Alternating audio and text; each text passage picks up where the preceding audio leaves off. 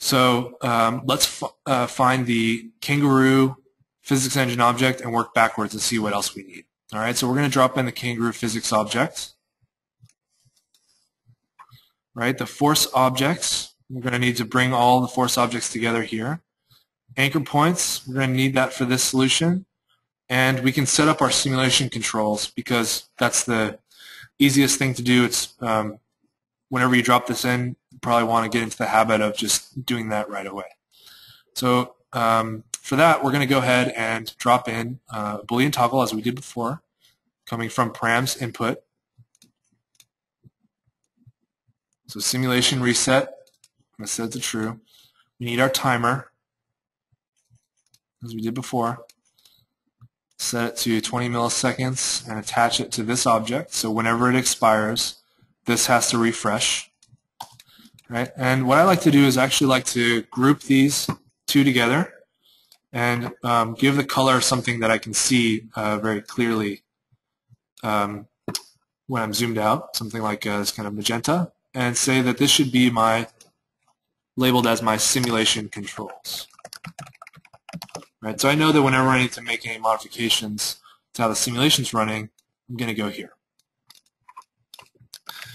Okay, so now as we did before, we're going to want to collect all of our force objects together into one input and flatten it. So if you have a suggestion or you remember how we did that before, go ahead and drop it into the questions window. Again, the idea here is that we need to bring multiple wires together so that they can go into the force objects as one. All right, well done. It is under Sets Tree Merge. We want to merge all of the force objects together.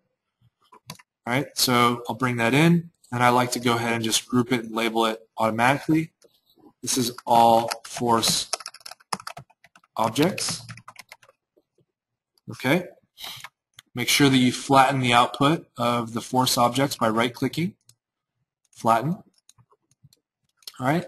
And one of the force objects we know we are going to use are our springs. So we can connect that and connect the force objects into the input for the Kangaroo object. All right. So now we have our springs. And we need to also have some sense of gravity, right? So let's go ahead and set up our gravity once more. And for that, we're going to apply gravity to these points, right? The ones that are actually located here in the division, right? Those are the points that are going to get gravity applied to them so that they fall. All right, so let's go to the Kangaroo tab. We're going to get the unary force again. It's our way of creating gravity. The points that we're going to apply the force to are P, coming out of division. And then let's go ahead and set up our standard force as we have been doing before, which is under vector, vector, unit Z. And we'll grab a panel and define our value for our force as negative 9.8.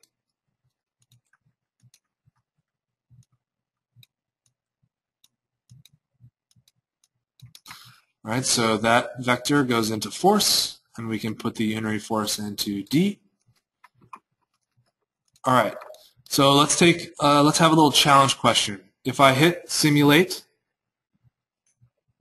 and allow my timers to be unblocked, will my chain behave as expected or not? Let's take a poll. So go ahead and drop your suggestion as to what's going to happen into the question window.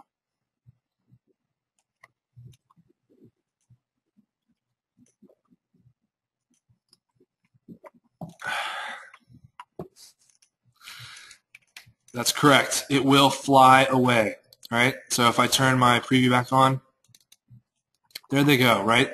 My points are connected, but they're just falling, right? They're not acting as a catenary chain because there's no anchors yet, right? And again, you can use any of the forces that are based on points to start your simulation. There was a recommendation that we use something more interesting like the rocket which is a thrust force. And there's many more like power law, which is like attractors, etc. I'm going to stick with unitary force because we're actually going to start to make some more interesting shapes. And I'm going to keep my force consistent because this is the simplest to use. But if you want to try something else out, go for it. All right, so the thing that we need to get this to act like a catenary chain is the anchors, right? So we need to supply a set of points to the anchor points input here. So what I'm going to do is I'm going to take my force objects, merge, and then I'm going to also include the group. And I'm going to copy and paste. I'll disconnect the inputs, rename it. These are all of my anchors, right? And the anchors are going to come from the endpoints of this component here, the sub-curve. So I'm going to go to my curve analysis endpoints object, drop that in. So my sub-curve endpoints are going to connect to my merge object here for all my anchors. All right, and then I can supply this to the anchor points. And now if I toggle my simulation reset to false and let my timer be released, I can now see my catenary curve. And if I modify the anchor points, right, by changing this length of the subcurve, you'll see that it falls farther, or it more closely approximates the original curve based on where those anchor points are along the original curve. All right, so I'll turn some previews off so maybe we can see this a little bit better. All right, so here we have wherever it starts, that's where the anchor points will be initially defined as. And again, everything is relative to the original curve. So you're seeing it stretching because they're springs. They can't act exactly like chains or chain links. But you'll see that it's trying to approximate the original curve based on its length, right? All right, so then if I include the line segments here under geometry into here, let's see if we can't, doesn't like, since these aren't actually line segments, they're curve segments, it can't bring that through, right? So let's take a second and look at a different way to get our geometry to pass through the Kangaroo physics engine object. So I'll block my timers and hit save real quick. All right, and the idea is that we need to somehow keep the information of our segments from before they're simulated to after they're simulated. Right? Sometimes Kangaroo is helpful if it's a point or a line. It's able to easily digest that and show us the result if we plug it into geometry. But other times it doesn't work as well, right? So what we can do is we can take these segments here, and if we were to, under curve analysis, grab the endpoints in the same way we did the original curve. So I'll take the segments and plug them into C. And I'm going to copy and paste this merge here. Disconnect my inputs. So now I have a new merge that I can use. I'm going to connect my segments, start and end, into this merge. This is going to be all of my geometry. And instead of flattening as an output, I'm going to graft the input of the endpoints object. What this allows me to do is store the start and end on a single data tree. So what I'm passing through the physics engine object is a number of lists, each with 2 points on it. And those are my endpoints, right? So the geometry input can take a data tree, but the force objects and anchor points inputs cannot, right? So we can use the ability, Grasshopper's ability to organize things in hierarchical lists through the data trees in the geometry input, but not otherwise, right? We can't use those data trees in the other inputs, all right?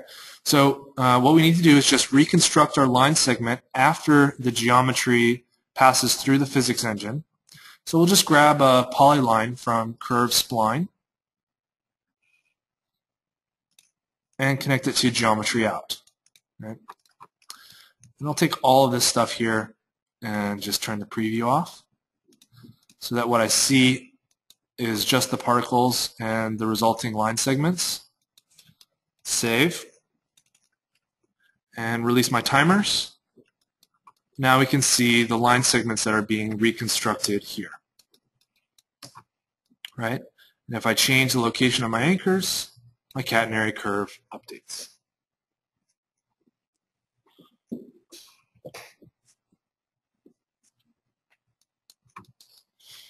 Okay, so if you have any questions about the catenary curves, let's go ahead and address them now.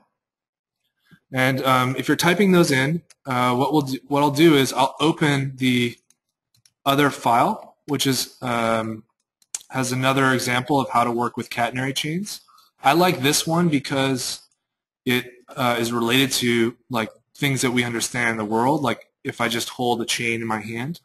But we can use the same concepts and just be a little bit more loose in terms of how we're working with that in the simulation environment to work with catenaries in a different way, where we're not actually controlling each one of the catenaries individually, but we assume that they're going to stretch, and we more specifically define where the anchor points are going to be. Right? So here's drawn in top view a few curves. Anchor the 4 points that are here at the edge.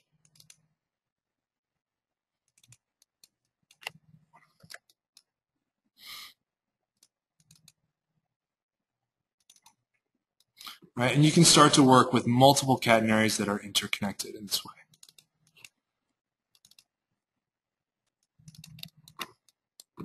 Right, and you can just allow this rest length factor to be a kind of stretch factor. You let them be longer than they originally were, and you can get some really interesting results with some very simple inputs.